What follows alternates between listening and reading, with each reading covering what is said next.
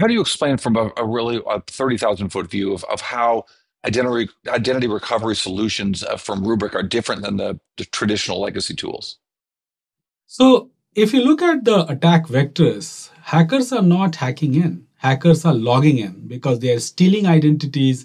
They are buying identity from dark web and logging in.